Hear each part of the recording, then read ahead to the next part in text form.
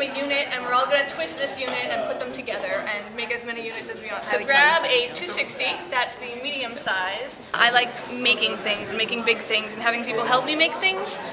Because the things I make have mathematical rules, so it's easy to kind of explain the process because it's a very well-defined process when it's mathematical. So make a triangle and then twist one more section to add to the end, and you've got this double magic flying triangle.